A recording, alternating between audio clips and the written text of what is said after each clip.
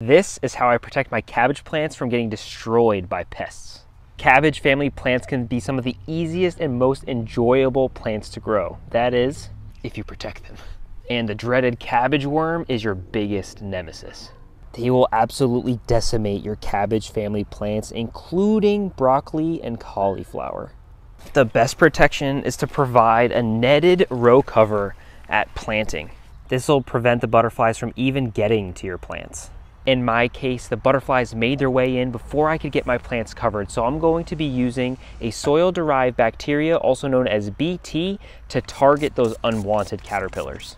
I've got even more information in the caption, and using these two measures will help protect your plants from those unwanted pests and get you amazing harvests later in the season.